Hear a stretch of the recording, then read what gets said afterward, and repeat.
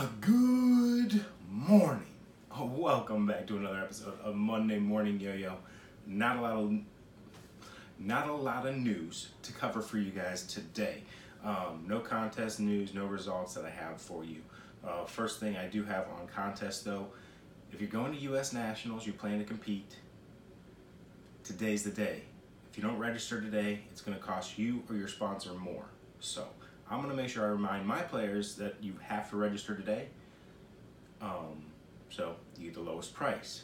Do it today. Save yourself or your sponsor some cash. Other than that, just want to thank you guys all for the tremendous support so far on the Dire Wolves.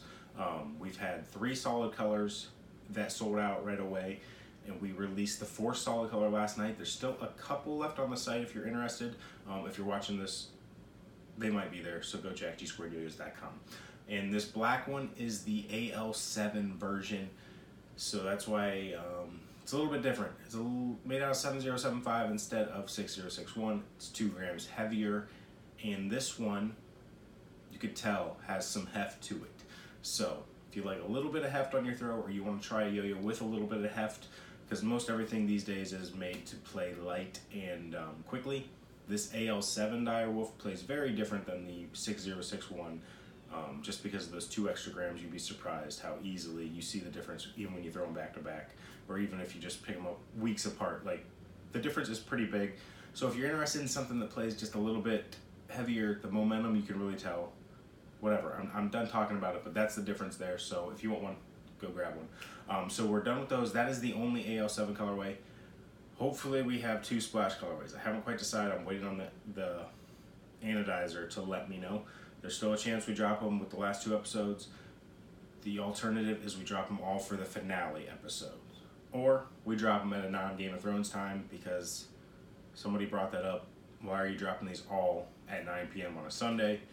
Makes it really bad for Europeans or anybody overseas, and it's just kind of tough. That's a tough drop time, but I just wanted to have it with the episodes, I guess. So that's about that. We might have a Reaper drop this week. Just stay tuned. I've got some deep purples that are just about ready to go, but I'm not sure if I'm going to have time to drop them. We're busy here around the G2 HQ. I'll give you guys an update on that shortly. This week, I'll be sending out the invites to the People's Showdown. I'm trying to invite about 36 people, and I don't know why I picked 36, but I did.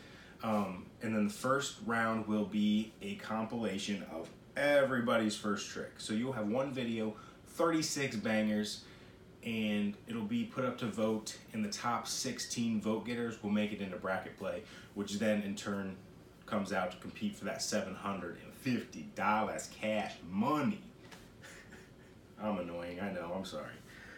So yeah, be on the lookout for your inbox for that. Actually, I think most players that are, I don't know, I'm kind of curious how many top tier players watch Monday Morning Yo-Yo. If you love yo-yo, you might just watch yo-yo stuff. It's pretty much, so maybe they are watching. Check your inbox. But look forward to that. That's going to be a lot of fun to watch that. A lot of inspiration there, which covers into our next subject, thrower's block. I just wanted to talk about that for a second. Just because I haven't really tried to make a new trick in, like, we'll say 14 months or something. And I'll show you my thrower's block. It's just what I do standard. And it's pretty much what I do when I'm testing on stream, when I'm testing by myself, when I'm standing, waiting, whatever, at the restaurant, at whatever, at the park, just stand around. I do one trick and I don't really push myself to learn new stuff. So I'm curious how many of you out there do that same thing, and how many of you just hit thrower's block where you just can't create anything new. What do you do to get out of it? Do you go specifically learn a new trick, or do you just go back and go through all the basics? Those 2 things have worked for me in the past, where I'll pick out something specific to learn that I don't know. And by the time I learn that, then I can kind of mess with my own tricks again, making my own stuff. Or I'll go back and learn the basics, and you can really, like, not go back and learn the basics, but go back and remind myself the basics. And you can really learn, like it kind of, there's a lot of moves there that you can use into more advanced tricks that you don't really realize off the start. But I'm kind of curious what you guys do, so if you're interested, let me know. post it in the comments. Let's see if I can do this trick sitting down, because I think if I stand up, I'll be out of frame. Let's see, here's where we go. Nope, can't do it standing down.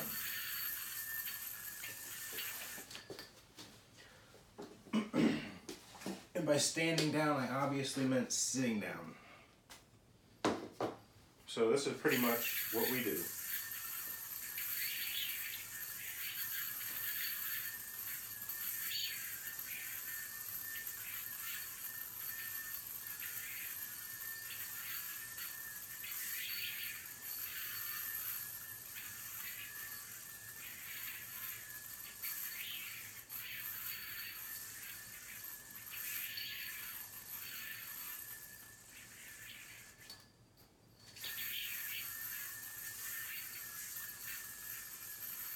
We don't do that. That's completely new.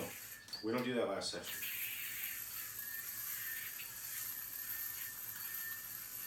I guess that is what my body wants to do, though. So this is very, very awkward. Is that when I put the pressure on, that's what we're always doing. I was drawing a blank for the trick that I do standard because I was trying to make sure I did it for you. I don't actually know the trick. Apparently, it just has to come default. Anyways, have a great week, guys. Thanks for watching.